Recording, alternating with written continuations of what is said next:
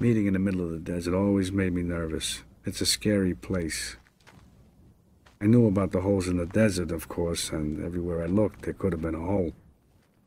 Tragedy on the Jersey Shore. We're digging a hole at the beach, and it caved in on the kids. A young man has died, police say, after a 10-foot deep hole he and his sister were digging with frisbees on the beach collapsed on the pair. We can see one because we have no visibility on the second one. The 17-year-old sister was rescued and treated at the scene, according to officials, but rescuers were unable to reach her brother, Levy Caverly, in time. It looked like he was still in the digging process, and that moment happened with that collapse of the sand within seconds, getting covered up very quickly. Witnesses now describing the urgent rescue effort as aerial videos show crews using boards, buckets, and even a backhoe to dig them out. The last thing I did see, sadly, was they brought a bodyboard into the hole. After I saw the bodyboard go into the hole, I decided to walk away. Once that collapses in on you, it's tons of weight. The victim's father remembering his 18-year-old son on social media, describing him as a tech nut who knew Jesus Christ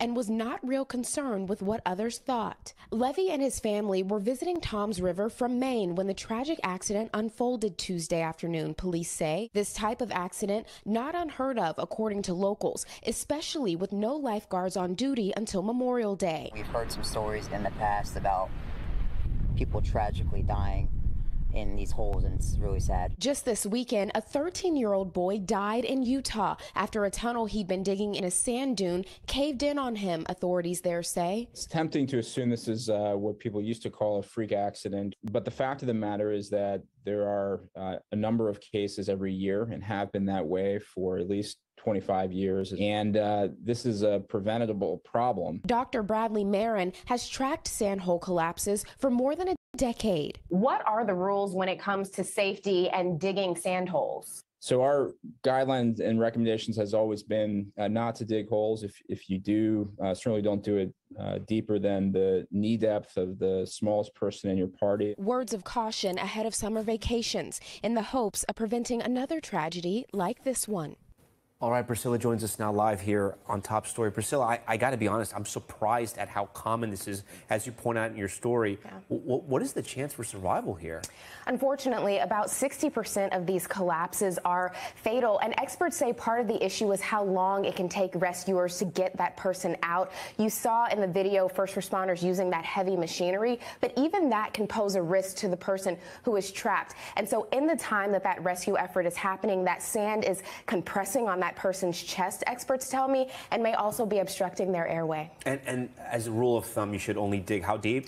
Only dig to the knees of the smallest person in your party, but ideally you don't want to be digging holes in the sand.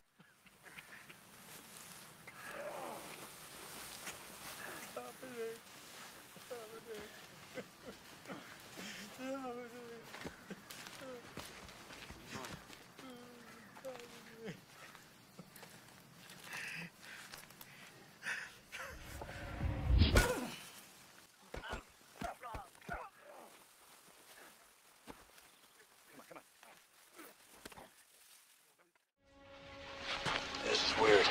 This is real weird.